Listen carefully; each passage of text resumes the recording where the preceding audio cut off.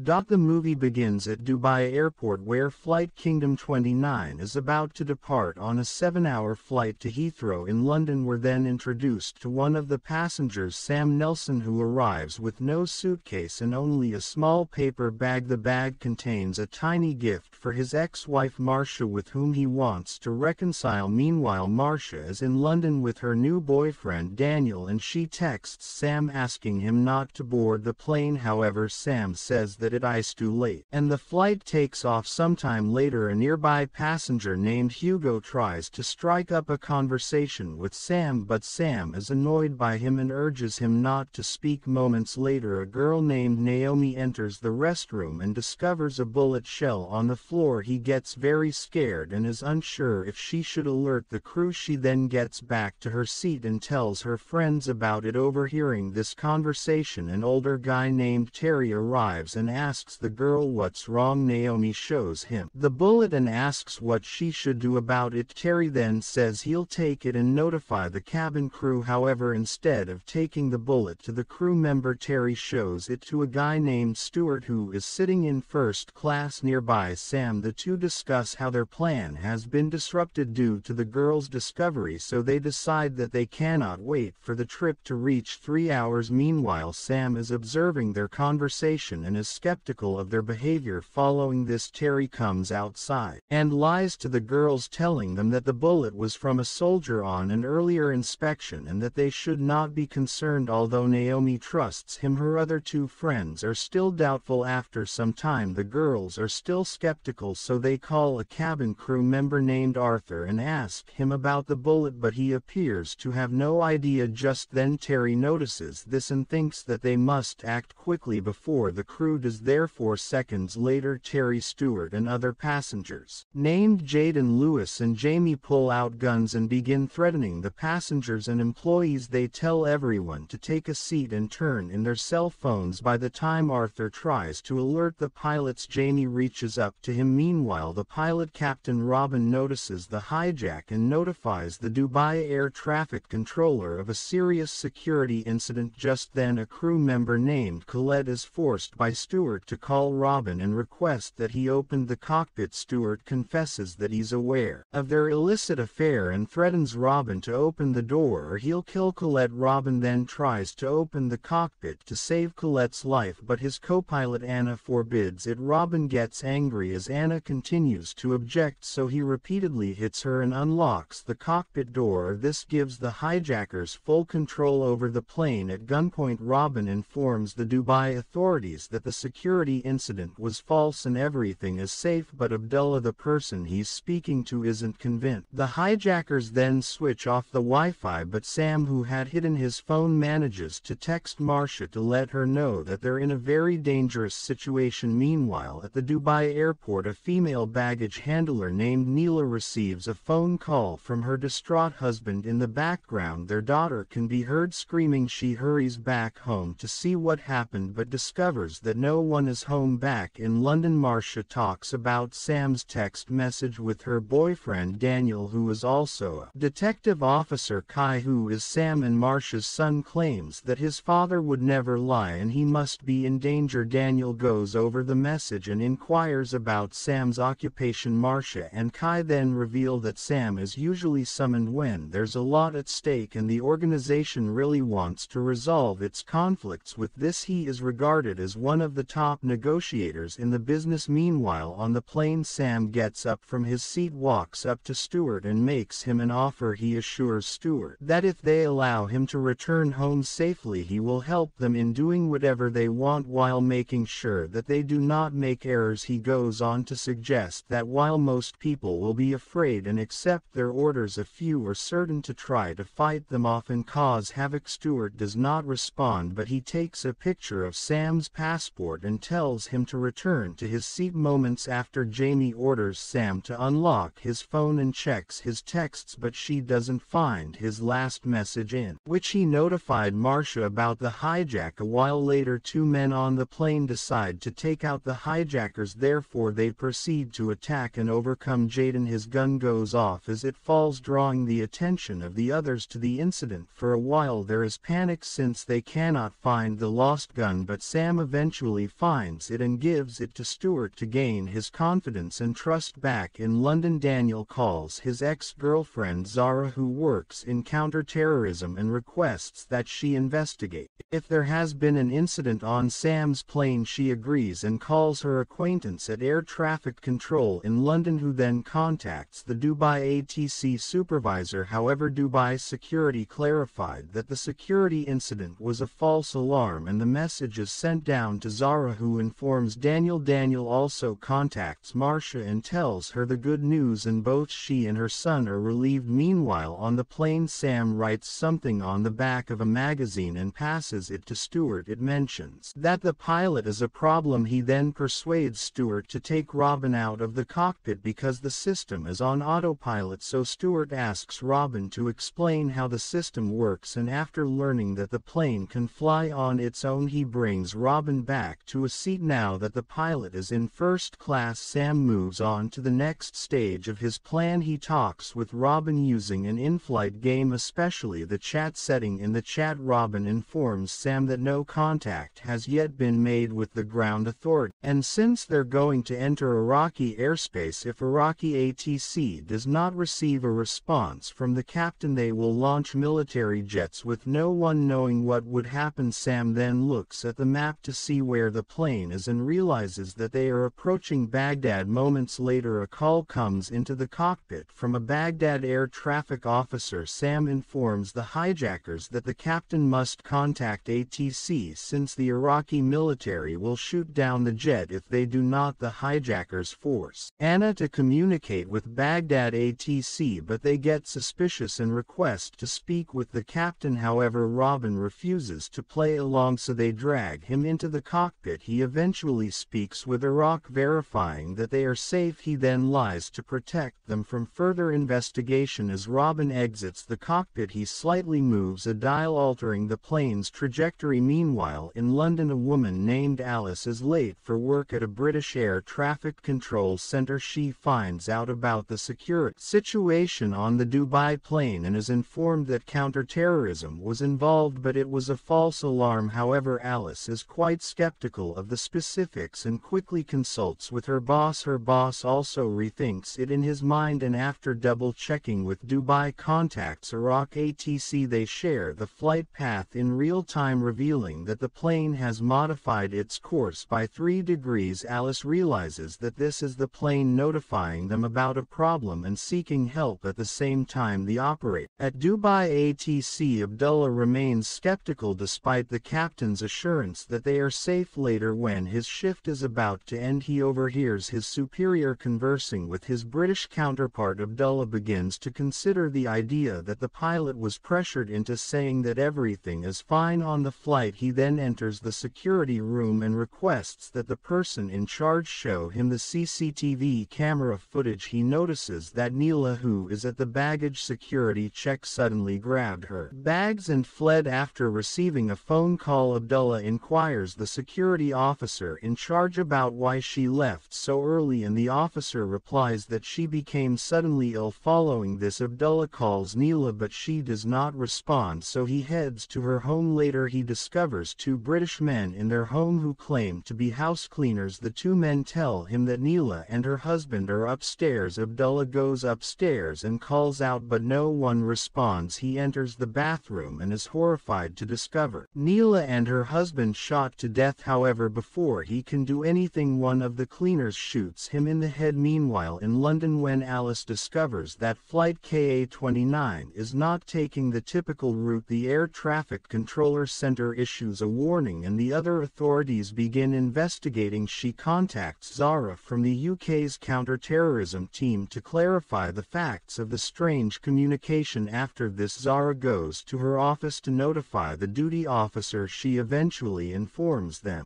of the deviation, and Alice explains to the team how she figured out the probable hijack in the plane. Sam overhears fellow passengers talking about something serious, but he's unable to understand a middle-aged couple speaking Arabic. The Egyptian husband decides to inform Sam of an important matter, but his wife stops him since she does not want to put her husband's life at risk. However, a woman named Alicia translates that talk for Sam and Hugo. She says that the Egyptian man claims that the hijacked guns are fake. When Alicia asks how he knows, the Egyptian man admits he has a 30-year military career specializing in hijackings. Just then Louis notices them conversing and threatens them. However, Sam tells him that since the Egyptian man is scared of never seeing his grandkids again, other passengers are trying to calm him down. With this new information, Hugo decides to investigate the problem on his own to confirm that the bullets are fake. Sam advises against it since it may jeopardize their rescue plan. Still, Hugo says he needs to go to the lavatory by pretending to be ill, where he writes a message on a piece of paper before returning to his seat. Hugo tosses the paper ball into the economy class. A woman notices this and takes the note in which Hugo has asked her to look for bullets on the floor. She ultimately goes down on her knees and searches around for it, but Louis notices her before she can return to her seat. Says she was looking for her glasses, so Louis picks them up from the floor and asks her to take a seat. Moments later, the plane arrives in Turkey, where an Istanbul-based officer requests the pilot's approval that everything on the plane is safe. When Robin verifies it, the official asks why the flight's direction has changed, but Robin claims it was a foolish error. Following the call, Robin alters the course again to convince Stewart, but his antics continue to make airport officials suspicious of what is actually going on aboard the flight in London. The foreign security gives the green light for counter-terrorism to initiate a strategy they begin working on the assumption that the hijacking is taking place. Daniel requests that Zara provide him with the aircraft manifest so that he can run the names against the database to check for criminal records. Zara discovers that there is one criminal on the aircraft, a man named John D. Collins, who has been convicted of terrible crimes in the past and was just released 3 days ago. However, she finds nothing suspicious about